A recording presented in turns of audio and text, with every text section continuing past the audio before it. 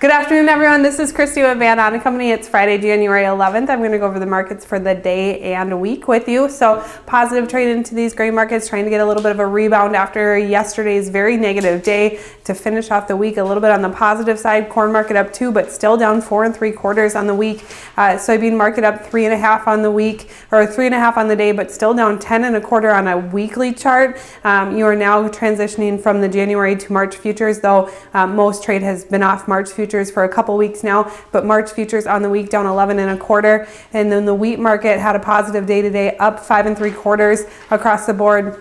And then trade really for the week was mixed, with anywhere from down a penny and a half to up 2 1/2 cents. So wheat market was able to stabilize a little bit better this week compared to the wheat market or the corn and soybean market.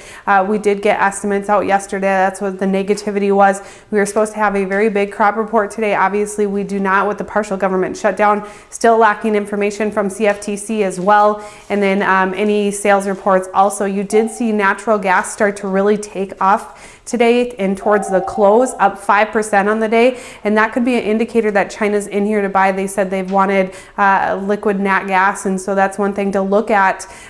Could they be around for beans early next week? And the market's really hinging on that decision. Hopefully we can get a government start to reopen so we can get some of these crop report details, get some of these sales report details as well. But until then, we're really just lacking in the information. Looks like Brazil is about 2% harvested right now and about 1.5% planted on their second corn crop. So very early stages when you look at that.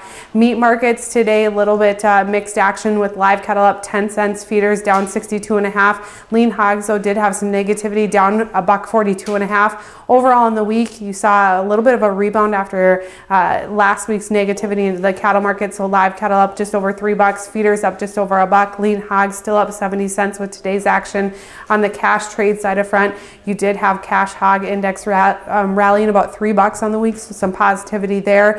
And then those outside markets, crude market down just over $1 today, dollar up 11, and Dow market down 51 points. But on the week, you do have the Dow market up 500 points off that optimism from China and U.S. talks, and also hoping to get this government back up and running. We're still in the early stages. They look like they could be having some difficulty as far as finding a way to get it open, but hopefully we have continued talks and we can get that open by next week.